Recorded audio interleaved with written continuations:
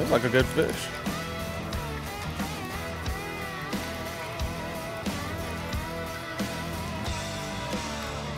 Oh yeah.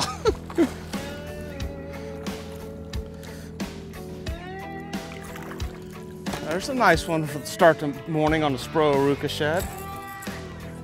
Fishing some scattered grass up there, and she came out and bumped it first and then just loaded up on it. It was a no doubt then. We'll take that to start off up here in La Crosse at the Writers Conference.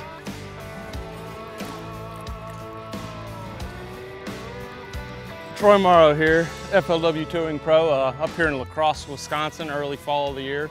Up here for a Writers Conference, throwing some Spro baits. Started the morning out with a Spro Aruku Shad. Fishing a small point here behind me, comes out, it's got some scattered milfoil on it.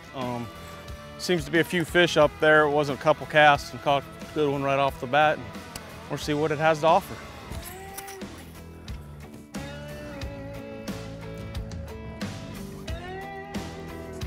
There's one. Another good one.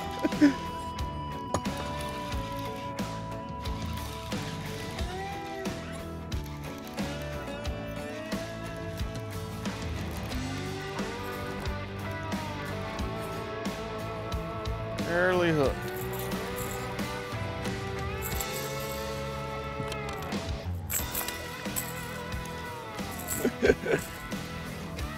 Better than to put a hook in your hand.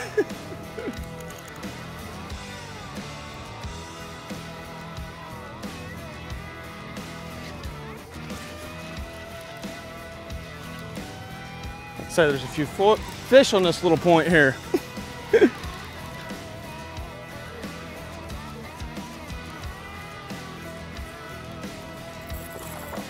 We're just gonna bring that one in. Nice little Crosse, Wisconsin fish on the Spro Aruku Shad.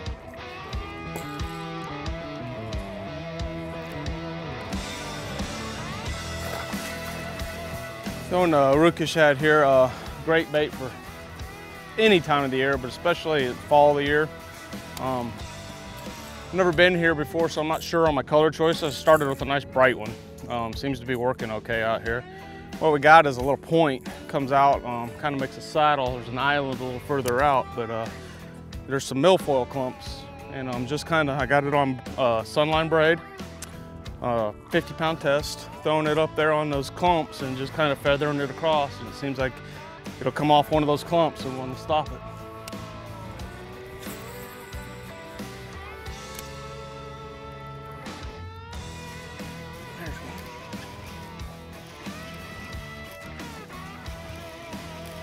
Hard pulling fish in this river system.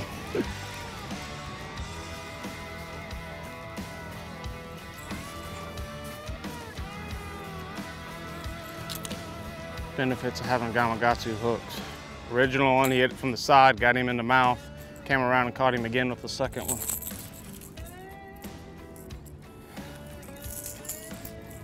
Nice little La Crosse bass. Out here throwing a Spro Aruku Shad here and some sparse grass on a point. I set up today to throw this lighter bait. Got a 7.3 medium heavy Micro Magic by Duckett. I like that rod because it still has enough backbone to handle bigger fish and drive hooks, but it has enough tip in it to forgive you on when you're fighting them, so you don't lose and pull as many hooks out. Got it paired with a high-speed reel. Throwing a 360 7.1. You need that high-speed reel to manipulate that bait across some of the grass, and even when you're not hitting any, if you say you're in between clumps of grass, you need to be able to make that bait jump. So I use that reel in combination with that rod to give that action to that bait. Throwing it on 50-pound Sunline SX2. Smooth, dependable, easy to cast braid. The braid's crucial because you don't want that stretch when you're trying to rip that bait out of that grass. You want it to come out cleanly and quickly. Throwing crankbaits, rattle baits like this, it's not always just a steady retrieve. I always want to be doing something. I want to make my bait look injured, out of control, trying to flee, but do something to it. Don't just steady reel it in all the time. It looks like our bite has slowed down a little bit, so I'm going to lay down the Aruku Shad, and instead of fooling with that with colors and sizes, first thing I'm going to do is I'm just going to totally switch to a different type of bait. I'm going to do a shallow diving crankbait, Spro Little John. Got it in a citrus color here, so see if we can't back in the same school and get one to bite a little bit different action. Switch rods also. I've gone to a little bit lighter rod, but my technique has changed a little bit. Now I'm dealing with a diving bait with a lip, so I don't want to try to rip it out of the grass so much. I want to finesse it across. You go to pulling real hard a lot of times on crankbaits and you're just going to foul hook in the grass, so it's a little bit of a technique change when you're bringing it through. Get it down and you can feel the contact, and I'm either using the slow rise of the bait or just a steady pull to bring it across the pieces of grass. And when I'm throwing a little crankbait in the grass, I like a fluorocarbon. I'm using probably let's see, I got a 12-pound test on here. It's a Sunline Sniper. I use that bait for sensitivity. It also sinks to keep my baits down a little bit better, but it allows me to, when I'm finessing it through that grass, to really feel what I'm doing without overkill of the braid, because it's a much slower presentation. And the fish could get a little more line shy. Now we've tried a couple different lures, and the school seems to have subsided a little bit here. We haven't had a bite in a while. Keep them honest before we leave out of here looking for more. Got a little drop shot rigged up here, SX1 with a sniper leader. Drop shot in a little fluke stick from Zoom. We'll just see if they're still there. Apparently they're still there. Little guy though. Real little guy.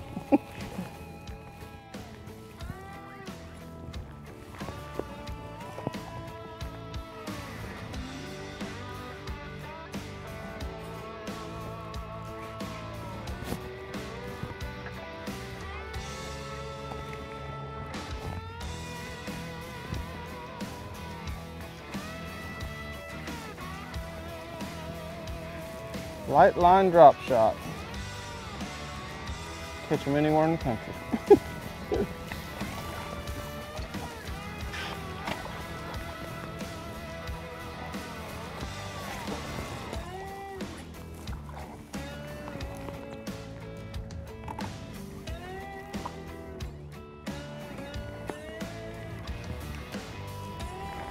Caught a few fish this morning on the Aruku Shad right off the bat. One really good one.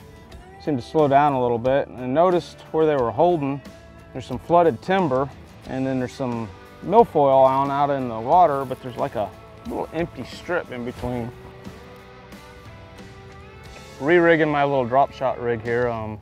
The last fish got me pretty tangled up, but I'm running some SX1 braid 20-pound to a fluorocarbon leader, shooter leader, 7-pound. Trying out the new Gamakatsu hook that Shin is developing. It's got a little keeper on it. Seems to be really good so far. It's in the G finesse line.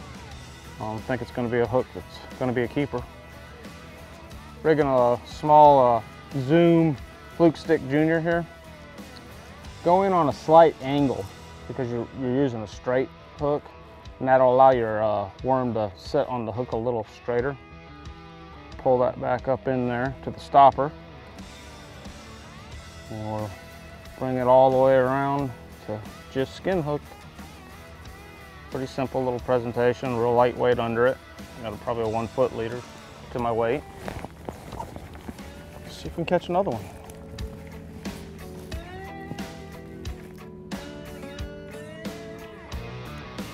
I'm almost like flipping with a drop shot. I'm just doing little short pitches to targets and grass areas. And they grab it.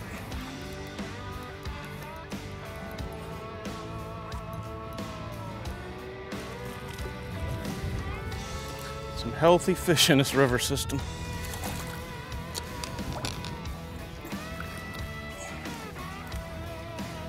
Zoom Fluke Stick Jr. and a drop shot. Scores another nice bass.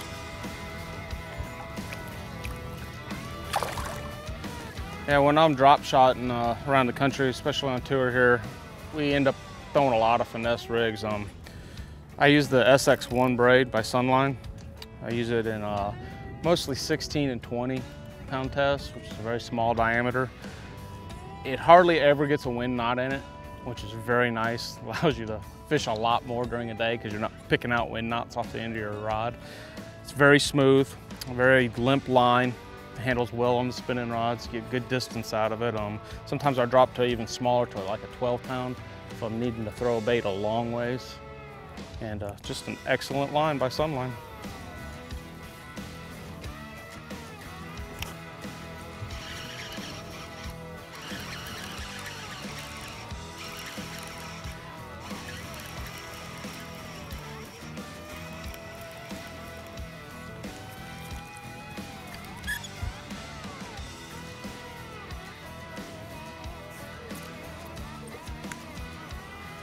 Now we were going down through there throwing a drop shot, but we weren't moving real fast, so I picked up a swim jig to cover a little more water. This is a 3/8 ounce swim jig by Outcast Tackle. I got it paired with the Zoom Z-Crawl Jr. Makes a nice little bluegill imitation. Swimming it through some scattered milfoil, picked one up. All the gear that I was using today available at Tackle Warehouse. Like, share, tag a friend for your chance to win the free gear giveaway this week at Tackle Warehouse. The missile bait's Crosse father right here. It's a little 3.5 inch flipping bait. We'll put another one on and catch another one. All those big fish you just saw me catch came on something with squirrel in the name. Mississippi River stud right there. Swimming mama, $10.99, 25 pound shooter.